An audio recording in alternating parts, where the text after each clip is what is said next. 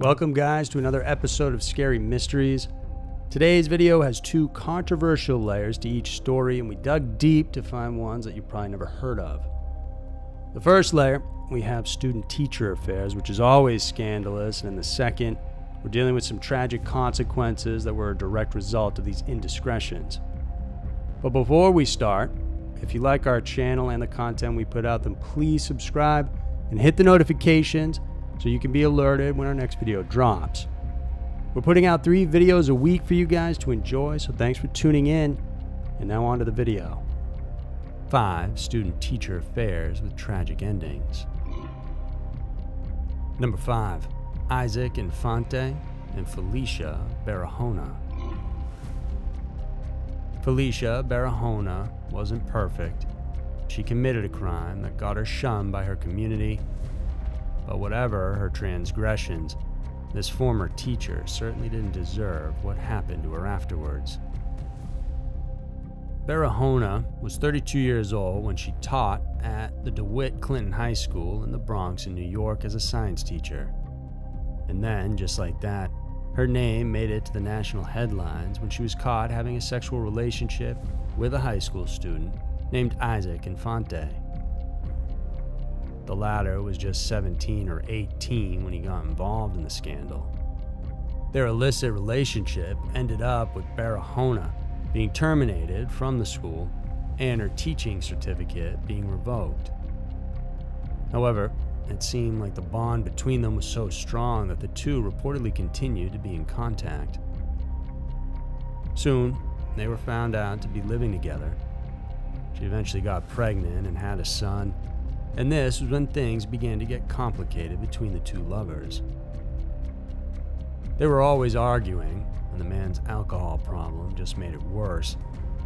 Barahona and Infante soon parted ways, and the woman got the right to raise their child while he paid child support. Everyone involved seemed to be moving on with their lives, but then a tragedy occurred. On December 22, 2016, the ex-teacher and the former student were engaged in a heated verbal dispute at the woman's apartment at West 153rd Street. Things escalated quickly, and the court records indicated that Infante wrapped an electrical cord around Barahona's neck. He then squeezed the cord so tightly that he choked her to death. The couple's son, Miguel, happened to witness his father strangling his mother. The 4-year-old cried in the corner of the bathroom when the killer took another cable.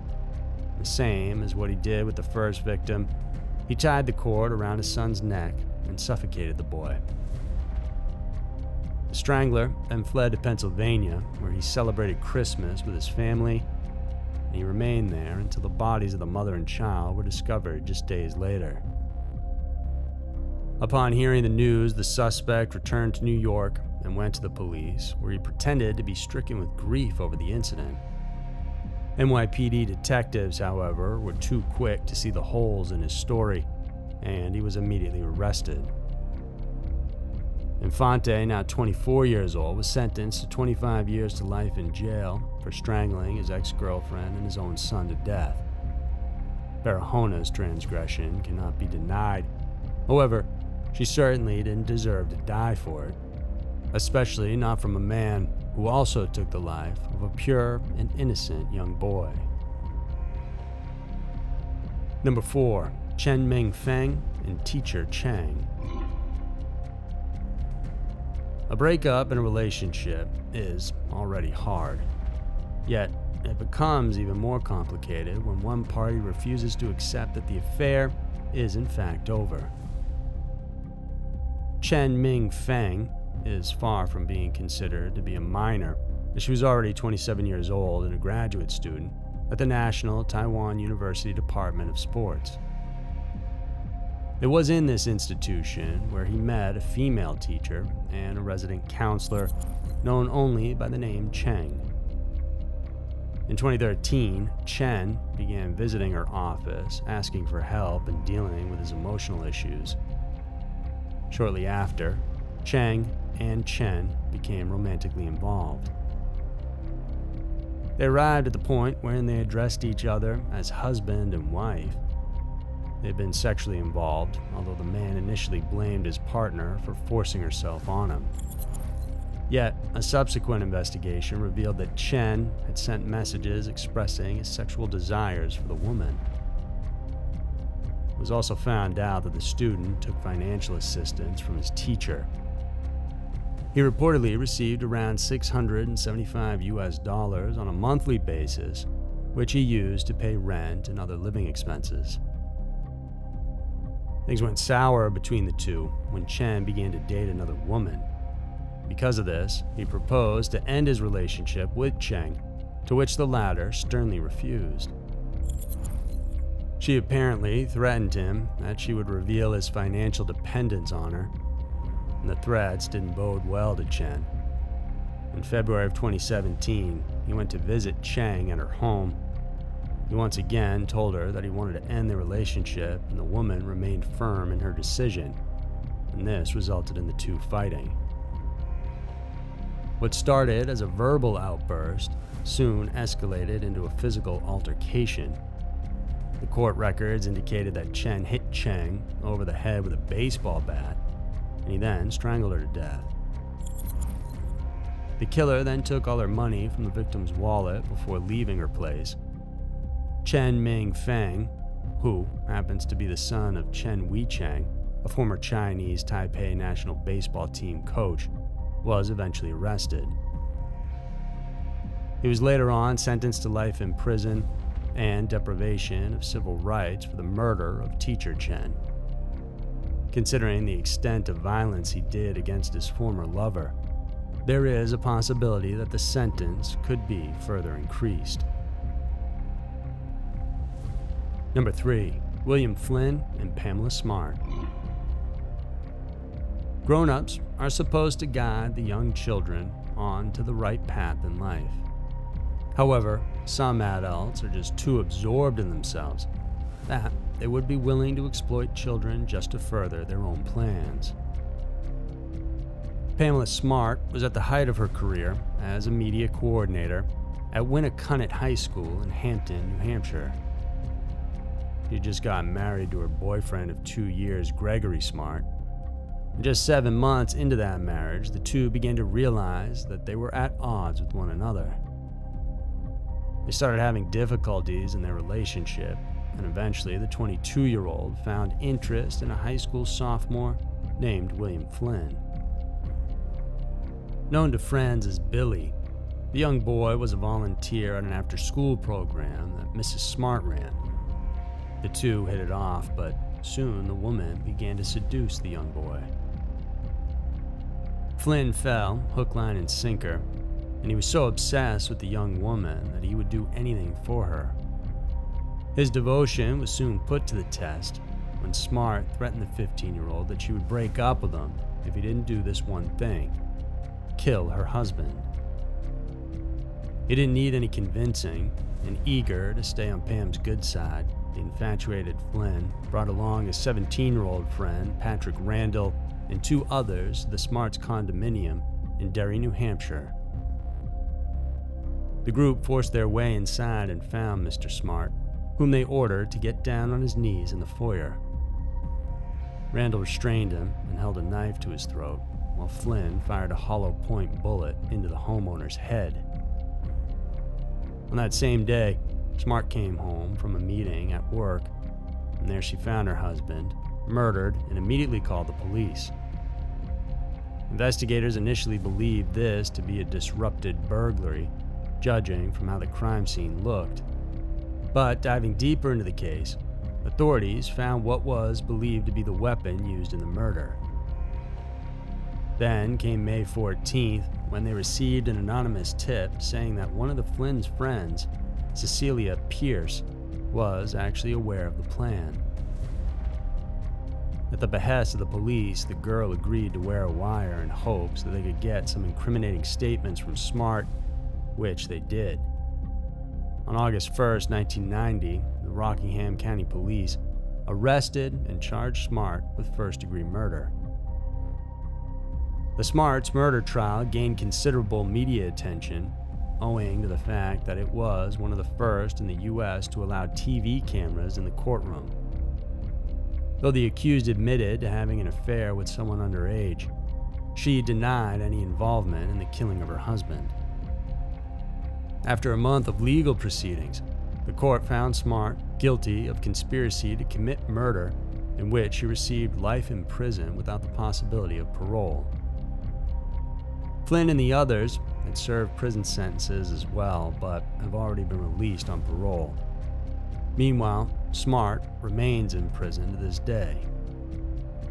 She's appealed several times for her pardon, but every time they've been denied. Upon reviewing her case and conviction, authorities believed her to be a cold-blooded mastermind who controlled and took advantage of the vulnerability of her underage sex partner. She did so in order to pursue her plans of eliminating her husband while having Flynn and the others take the fall. Number 2. Samuel Valdivia and Tamara Hoffman. Relationships, everything from torrid affairs to complex love triangles, can get very complicated. So much so that some couples find themselves in a position wherein they would let their emotions get the better of them. And sad to say, most of these cases end up quite bloody. Jason Rusher had always known that his wife, Tamara Hoffman, was having improper relationships with her students.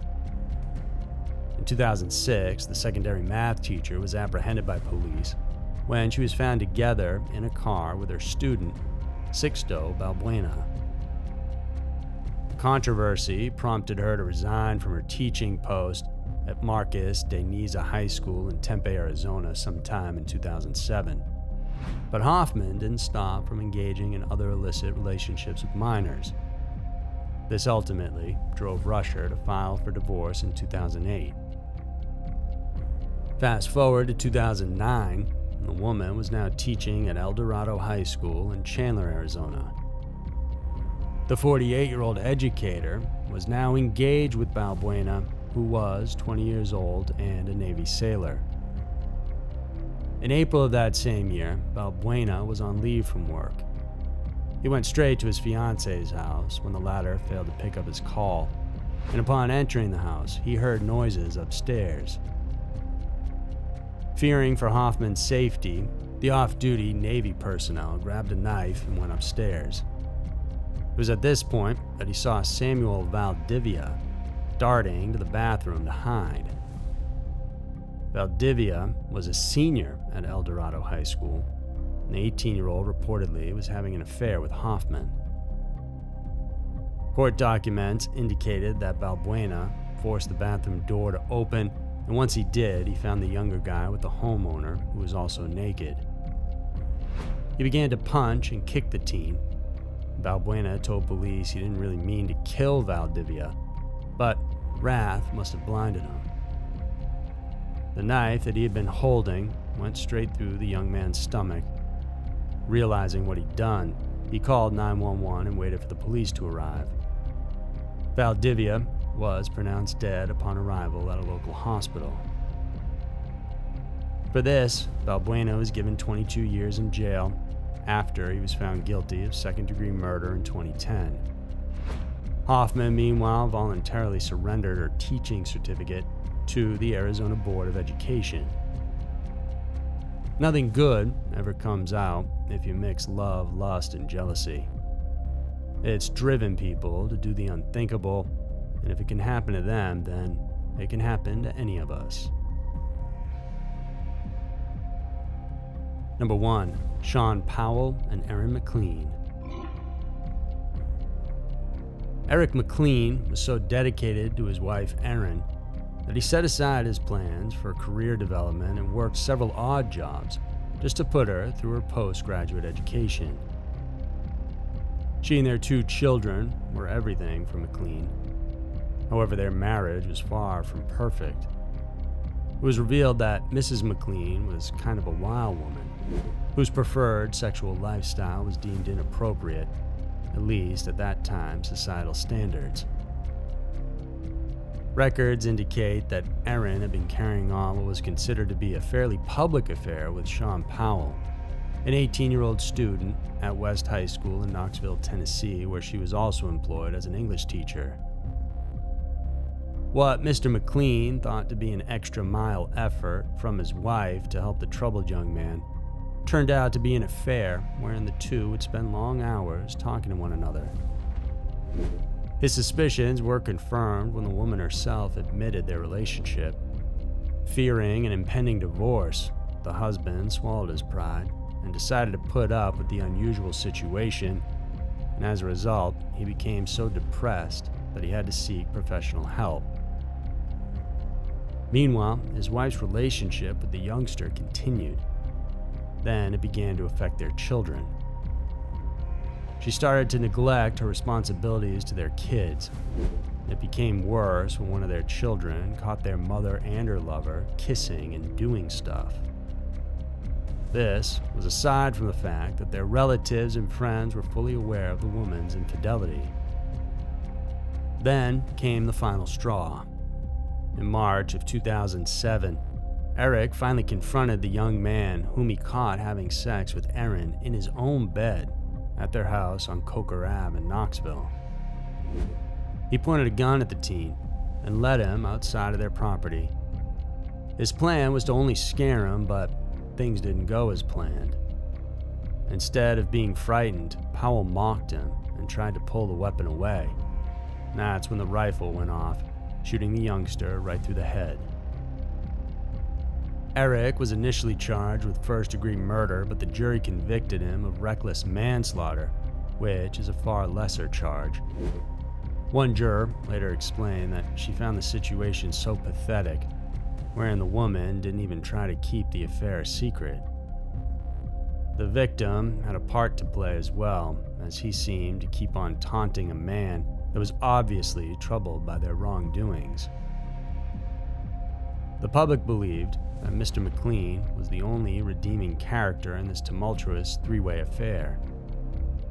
He was a man willing to pretend that his wife still loved him, but sometimes there's only so much nonsense that a man can put up with. So that's it for today's video. If you ever want to listen to our videos in podcast form, we post all of them on our Scary Mysteries podcast.